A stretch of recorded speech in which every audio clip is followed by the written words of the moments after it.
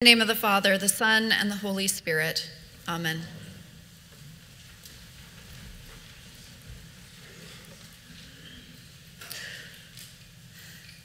When I first started seminary, studying to become a priest, I met Dan, and very quickly we figured out that we wanted to get married. The first couple of years of our relationship, though, were marked by a lot of worrying, a lot of agonized worrying about how being married to one another might compete with our calling to be priests of the church. What if we couldn't get jobs in the same city? What if we had to choose between living together and being able to take a pastoral call? Were we going to be diminishing our capacity to follow those lives of ordained service to which we believed that we were called if we were to join our lives to one another? We did get married. We both got ordained.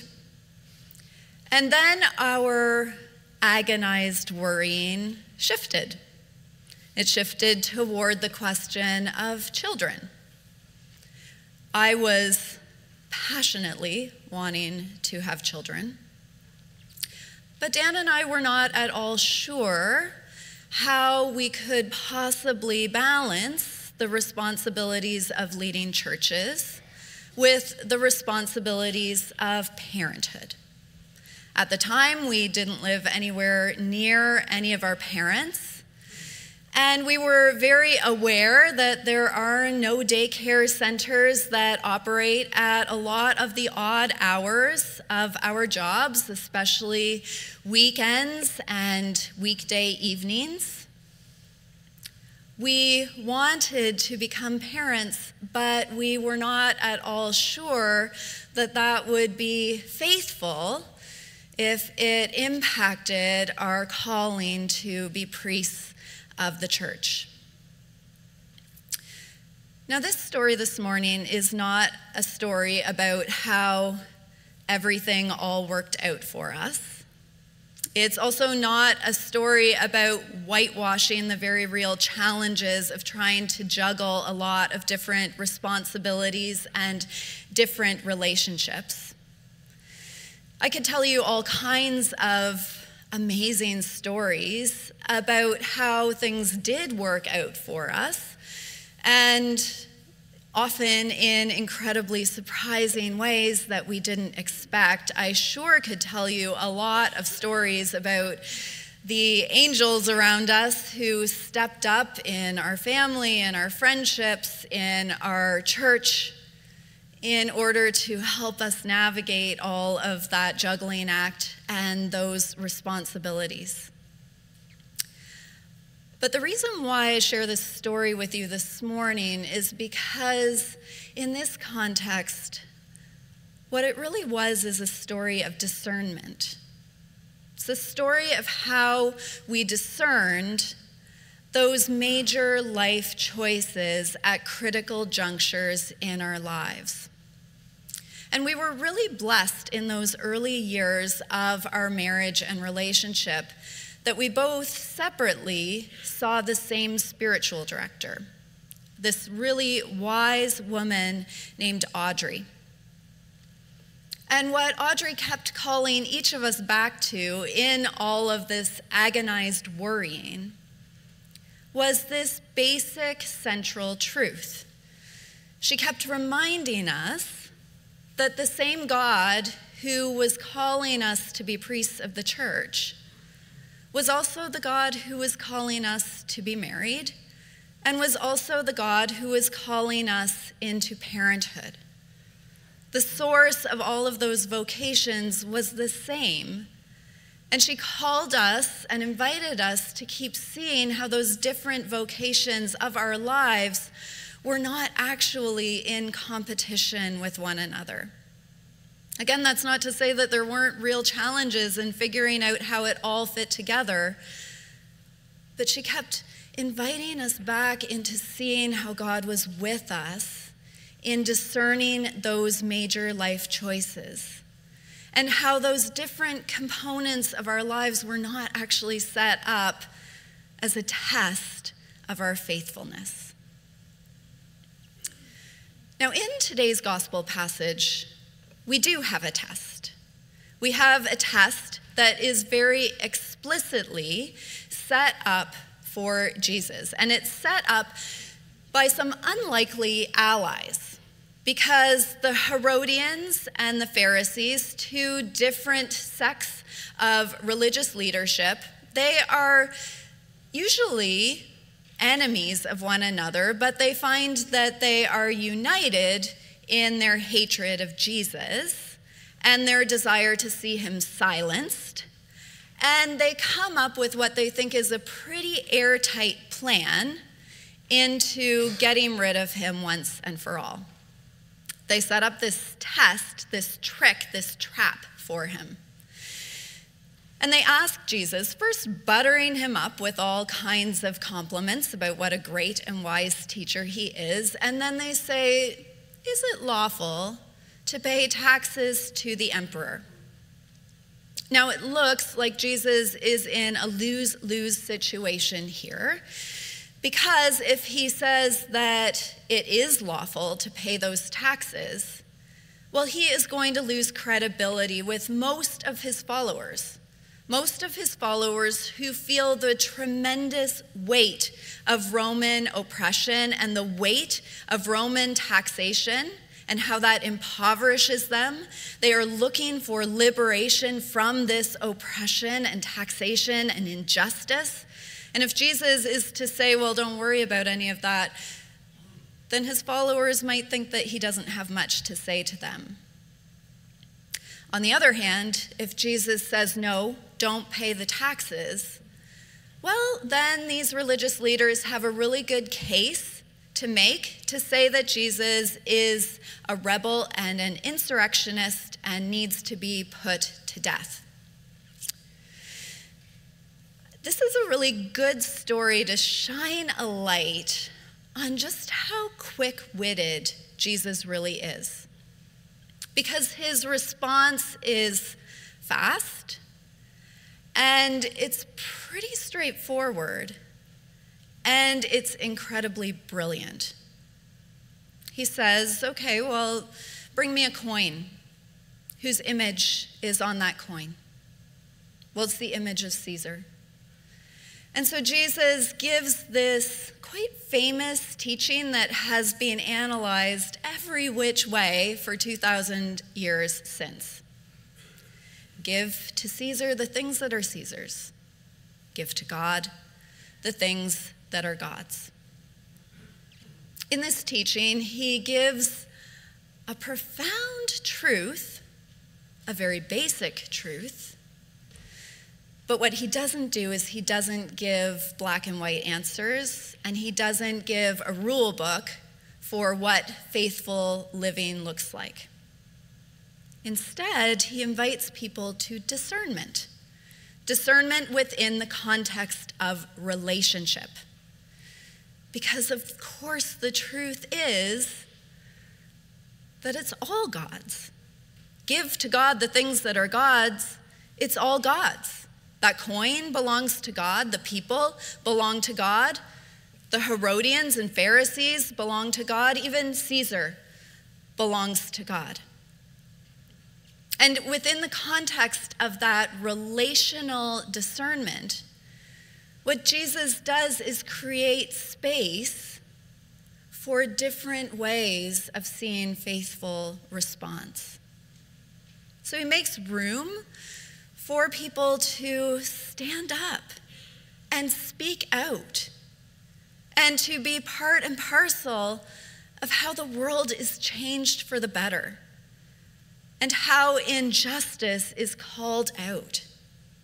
And of course, we can point to all kinds of examples in Jesus' ministry where he does just this, where he lays his neck on the line for the sake of speaking up for the dignity and the well-being and the truth of others. But at the same time, he also creates the space for those places where it might be necessary to submit to a worldly power, and to do so with a sense of agency, knowing that all of those worldly powers are fleeting, that they'll come and go.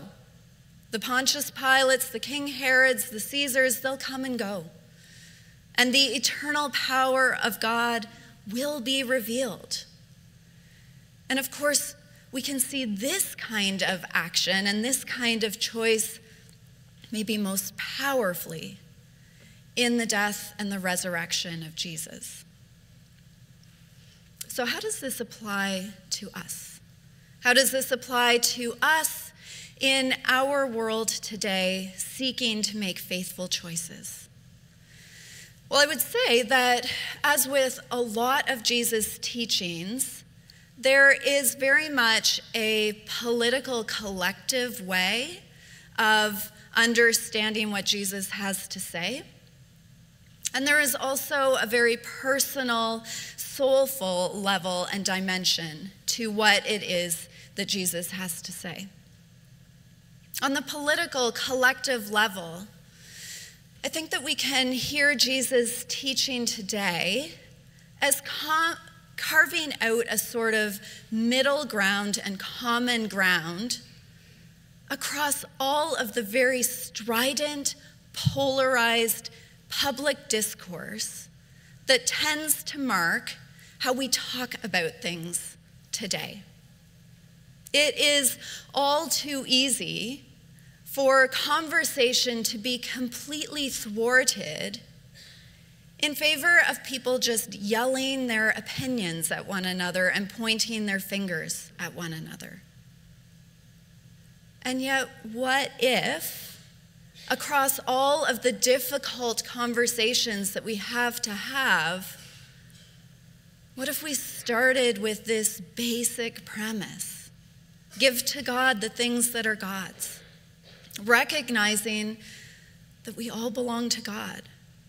We're all beloved children of God. We are all stamped with the image and likeness of God. And everything that we do and everything that we say needs to start with that compassionate recognition of one another's worth, and needs to be driven by how we bring our world closer to God's vision of justice and peace for all.